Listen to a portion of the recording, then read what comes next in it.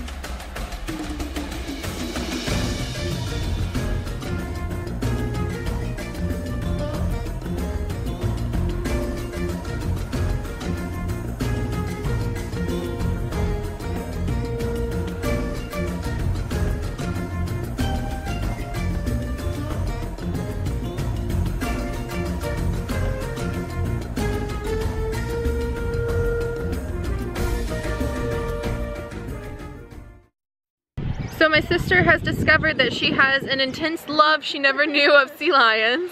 And we've been watching the sea lions train. They're so smart. Watching them with the nuances of their training, and especially when we watched one see that there was a fish bag left unattended. Her name's Delilah, and she ran straight for that fish bag and was very eager to see if she could get the fish, but they caught her.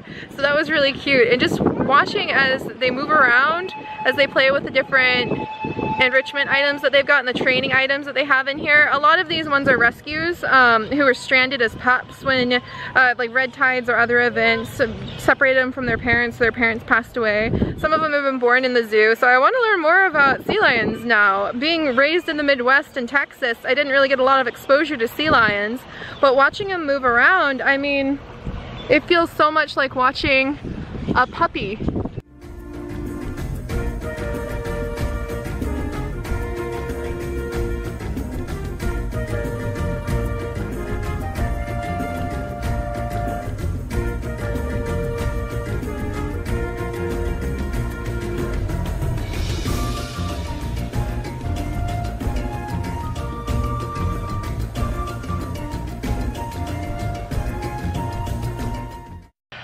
Oh my goodness, he's falling asleep.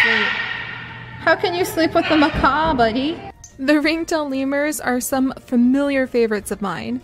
Some of you may remember when we went to the Duke Lemur Research Center in North Carolina last year. It was an amazing experience, and we learned so much about these fascinating prosimians. Like, for example, what the word prosimian even means. Lemurs have long tails and fascinating fingers that look a lot like the fingers that belong to monkeys, apes, and humans, but they aren't part of the same genetic family.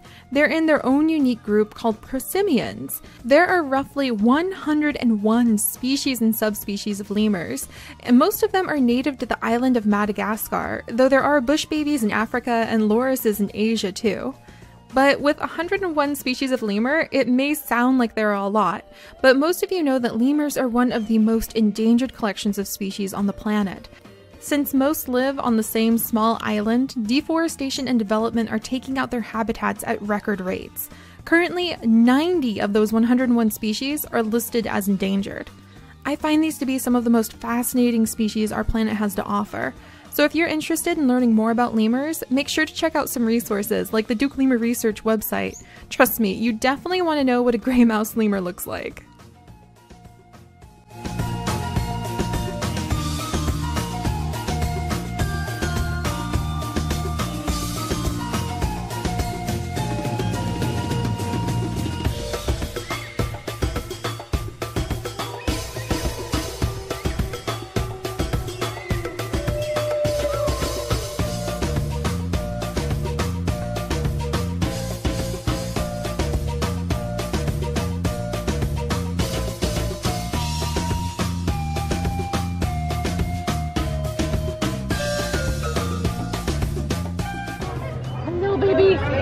Oh my gosh. Are you gonna do it? Oh my goodness. Oh my. Nope, he's gonna go on the bridge. Oh, look at that tail. Oh, oh, oh. Is he gonna do it? Oh, he's got a little itch on his ear. Brooke, did you hear the baby? Oh, Chips would just have his heart melt. The baby can't figure out what to do. Oh, no. Mama's calling for the baby, and the baby can't figure out. It's up here. It's right there. The baby can't figure out how to get back to mom. Oh my goodness. Are we reunited? We're reunited. Oh, the goat drama is now done. Oh, that was adorable. I am so impressed with the work they've put into this. So the bridges for the goats have like little troll bridge signs on it, and they've even installed quite a few of the enrichment items so you can feed the goats with little like devices, not just hand them food like it used to be. And that just shows so much care for the goats too, and that makes me so happy. And there's so many kids. Oh, we've got lots of kids, but they're so cute. We're going in to see birds. We're gonna see birds. I'm so excited. We're gonna see some birds. So they're being quiet now, but there's cockatoos and eucalyptus parrots in here as well. They're also birds from Australia, but my sister and I were joking that my Australian birds, the Gouldian finches, sound a lot gentler than these big guys. And we've got some guests over here, you guys. Look at the ibis. I wonder what they want from me. Food.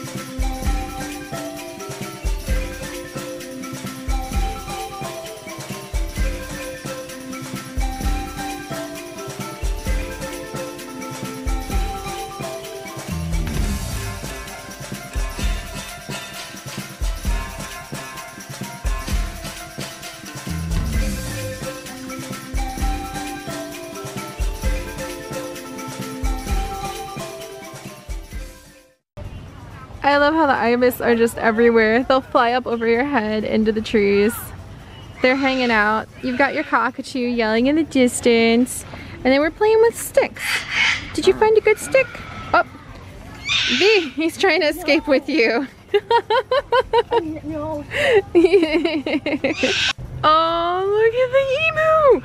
So this emu may just look like a regular emu to you guys, but one of our friends actually works here at the zoo, and she's always posting pictures of doing training behavior with this guy.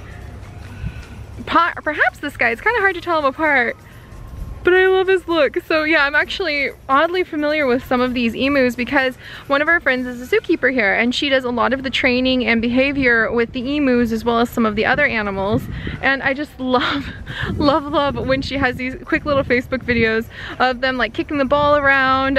One time one of the emus found one of their enrichment balls and decided that it made a good egg and was trying to roost on it. And it's just so fun to have looked at them and seen the development of her training with them for so long, and to finally be here in person to see them again. It's just so exciting.